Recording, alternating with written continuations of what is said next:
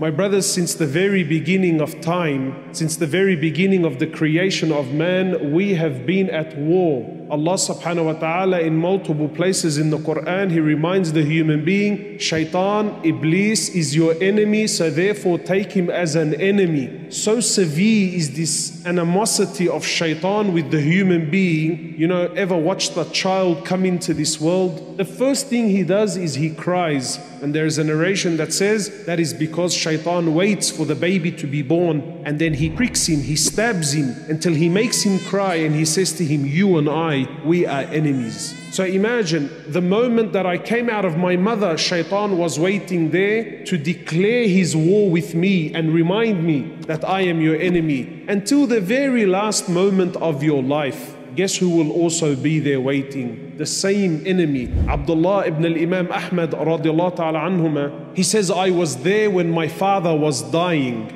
And he says, and he was laying there on the bed and he was going through this, what they call sakarat al-maut, the last moments of life. You know, he's in and out of consciousness. He says, and as my father gained consciousness, he says, la ba'd, no, not yet, no, not yet. So Abdullah says, I was curious, why is my father saying no, not yet? Is he afraid of death? He says, and then my father, he lost consciousness. He says, so I waited there and I was anxious and I was worried. He said, until I waited until my father, he gained consciousness again. And therefore I asked him, I said to my father, why were you saying no, not yet? Don't you want to die? And then Imam Ahmad, he says to his son Abdullah, he says to him, no, my son, I did not say no, not yet because I didn't want to die. I said no, not yet because Shaitan was standing in front of me and he was biting on his fingernails and he was telling me, oh Ahmad, you have slipped out of my hands. Ahmad, you've slipped out of my hands. So therefore I replied and I said to him, no, not yet.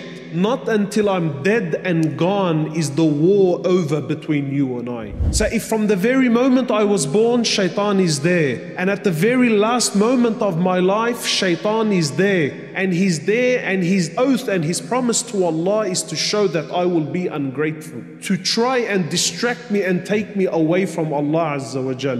And one of the biggest tricks of Shaitan is to belittle any good that you do. Unfortunately, even within ourselves as Muslims, we tend to look down upon. And this is actually from Shaitan. Is that it? Is that all you did? Is that all you gave? Is that all you could do? This is from Shaitan. The Prophet ﷺ, he says in the authentic hadith, never belittle any act of good. Don't let Shaitan fool you and convince you that is that it. No, the sunnah of the Prophet ﷺ is never belittle any act of good. If there's any good that you can do, no matter what it is, do it. Allah Azza wa Jal, He says in the Quran, فَمَنْ يَعْمَلْ مِثْقَالَ ذَرَّةٍ خَيْرًا يَرَى. Imagine Allah Azza wa Jal says, anyone who does an atom's weight of good. What is an atom? How insignificant is an atom to any human being? Something you can't even see with your own eyes. But Allah Azza wa Jal says, anyone who does an atom's weight of good, he shall verily see it on the day of resurrection. So my brothers and sisters, take every single opportunity that you can. The Prophet ﷺ, he says, even meeting your brother with a cheerful face, meeting someone with a smile on your face, that's a sadaqah, that's an act of charity. That's a means that Allah Azza wa Jal can reward you with good.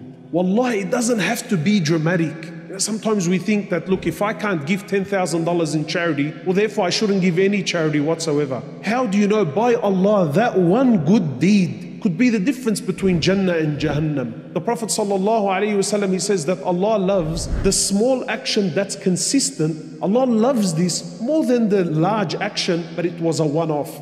That consistency, even if it's small, Allah Azza wa Jal, He loves it.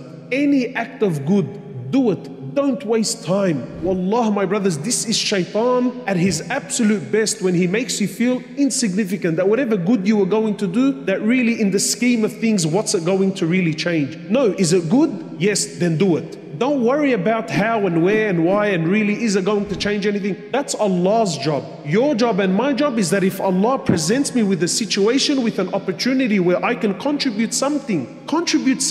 Imagine the Prophet ﷺ in the authentic hadith, he says there was a man running in Jannah. A man was running and he was enjoying his paradise. And guess what made him enter? He saw that a branch from a tree was coming out and that it was in the way of the Muslims. It was in the way of the walkway. So the man decided, he said to himself, I can see that this branch has become an inconvenience. It's become a nuisance for the Muslims. So I shall remove it to make things easier for the Muslims. That was the very action that made this man run around in his Jannah and enjoy his Jannah. From what did he do? Wallah, in the scheme of things, he removed a branch. The Prophet ﷺ, he says, the good and the bad deeds of my ummah was presented to me. He said, and I found that removing a harmful object from the road was put in their good deeds. Something as little as this. Abu Hurairah radiallahu ta'ala anhu, in the authentic narration, he calls upon the Muslim women and he says, "O Muslim women, don't belittle any act of good, even if it's giving your neighbor the hoof." And imagine the foot of an animal. What value does that have? But to give that as a gift to your neighbor is an act of good. And this is Islam, that a believer should be the one who does good wherever he is, no matter what the situation is, no matter what the vibe. If you see an opportunity to do good, jump on it, because by Allah, you don't know what may come out of this. Think of it as a seed that you planted into the earth. You don't know what's going to come out of it. We do what we do for Allah's pleasure, and then we see whatever Allah wants to do with it. An atom's weight, you shall see its reward on the Day of Judgment.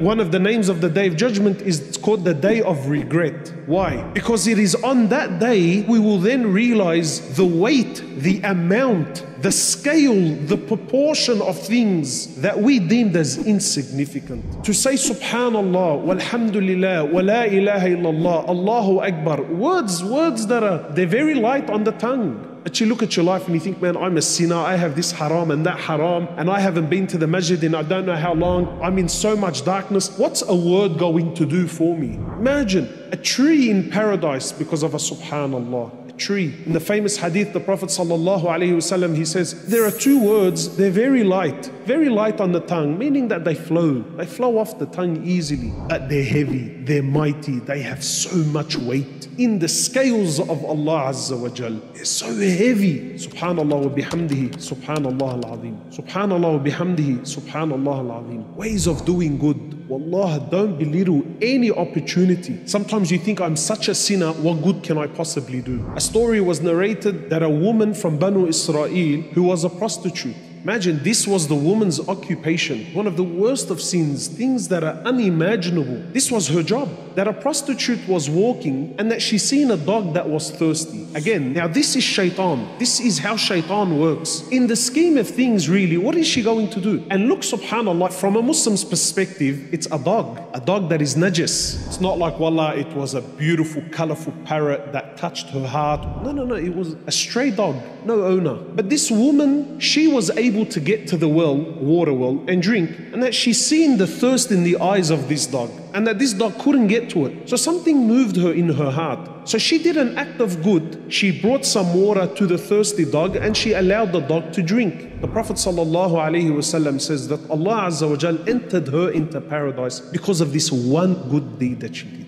And this is Islam. Don't belittle any act of good. Any opportunity you get, jump on it. And inshallah, I will end with this one hadith where the Prophet ﷺ, he's describing the Day of Judgment, the hardest day in all of our lives. And the Prophet ﷺ, he says, every one of you will stand in front of Allah and speak to Allah directly, and there shall be no interpreter between you and Allah. And then you would look to your right, and all that you will see is the deeds that you did. And then you will look to your left, and all you will see are the deeds that you brought forward. And then you will look in front of you, and you shall see Jahannam, the fire of hell, burning in front of you. You think, Allahu Akbar, how can I save myself from this? So the Prophet ﷺ, he says, so save yourself from Jahannam, even if it's by giving half a date in charity. Half a date. Imagine now, I'm standing, I'm going to be speaking to Allah, I've got Jahannam in front of me, I've got my deeds to my right and to my left, and people are scared and people are petrified, and this is the scariest day of my life, and this is the moment of no return, and now the Prophet is advising me. See how Shaitan is telling you, brother, if it's not Hajj, if it's not $1 million in charity, if you're not going to give up a limb, you know, no, this is Shaitan, belittling anything that you do. Is that it? Is that all you could do? Is that all you could say? Is that all that you could give? No, the Prophet ﷺ is saying, save yourself from this calamity, from this musibah, even if by you giving half a date in charity. This is Islam, that any good that you do, you will find it on the Day of Judgment. And today you are alive, golden opportunity to make the most of it. Don't waste your time. Any goodness, Allah, any amal khair, anything, no matter how insignificant it seems to you, it brings the pleasure of Allah.